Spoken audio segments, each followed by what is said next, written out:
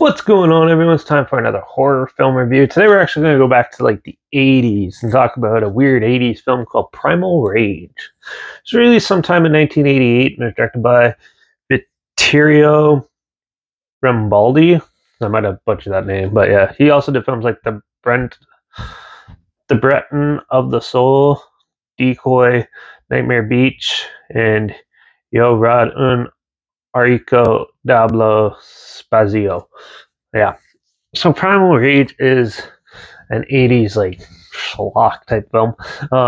It's basically a group of young teens are somewhat animal activists, and they break into a lab that unleashes a monkey that actually holds a rage virus. So a virus that makes people go mad and almost like super strong zombie-ish type, even though they're not really dead. It just takes over and makes them really corpsey looking and stuff. And yeah, so they unleash this virus, and then some of them slowly start getting it and going mad and terrorizing the small town that they live in.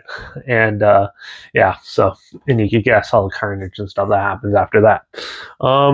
Yeah, so this film is pretty entertaining. It's pretty schlocky. It's very unintentionally funny. I don't think they purposely made it like that, but it ended up being pretty funny. Yeah, the special effects and stuff in this are pretty well done. Like the special effects makeup for like when they get like the virus and they become like corpsey looking and stuff look pretty cool.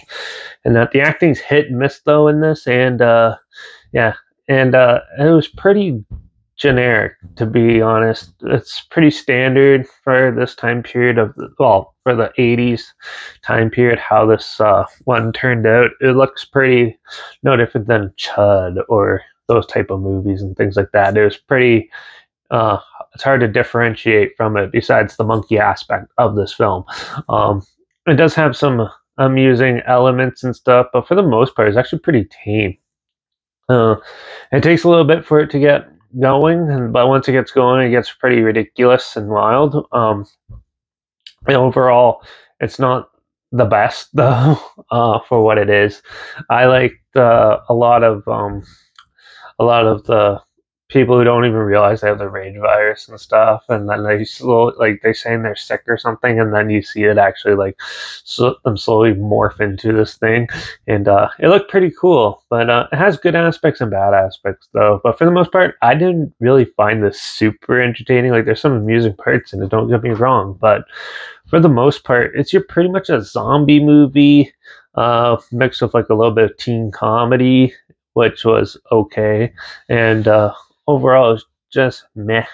Like the acting's not the greatest in it. The cinematography and stuff's like standard for this time period. It was okay, and yeah, overall doesn't really stand out. Nothing really stands out about this film. It was just an okay movie to waste an hour and a half. If you had an hour and a half to spare, it's like watchable, but it's not like you have to go out and see this or anything like that. It's a good little popcorn flick, but nothing really to grab onto or anything like that. Like it has some cool makeup effects and all, but for the most part, it was pretty bland. So, but I do see where a lot of some films probably got some inspiration from, like 28 Days Later, where the monkey carries the zombie virus. This one, the monkeys carries the rage virus, which is similar stuff. Well, there's some similarities like that you can find in this film, but for the most part, it wasn't that good. I actually found this on Shudder. I actually thought it was going to be that movie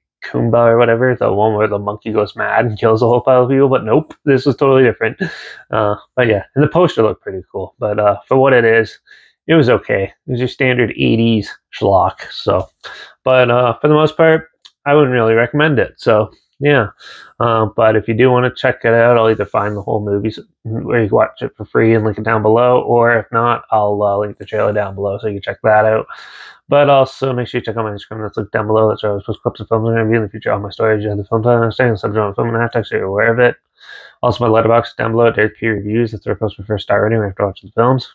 And my Twitter's down below, Derek _reviews Derek. So yeah.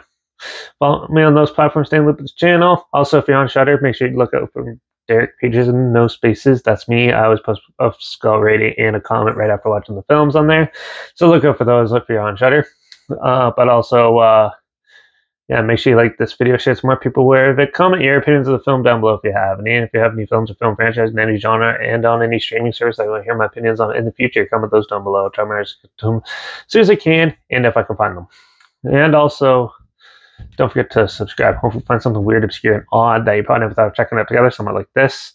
Also, you hear my opinions on popular films, classic films, and reviews on other things as well.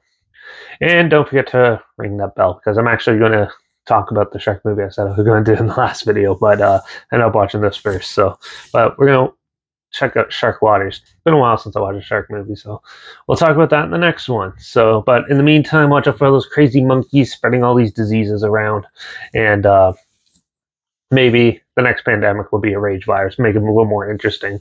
But yeah, make sure you tune in for the next one, and yeah, cheers.